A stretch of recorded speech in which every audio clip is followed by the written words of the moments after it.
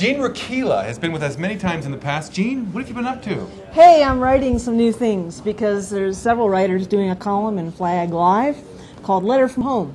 So you get some different voices, and it means, hey, I get to invent new columns. And I was thinking about bench sitting today, about walking around downtown, and I want to write this thing about how cool it is to sit in different benches around town. And then it made me think about the benches along the rim of the Grand Canyon, and so I've got some paragraphs brewing about pausing. So I hope people will pause with this column now and then. It's pretty good reading in the Flag Live every week. Thank you.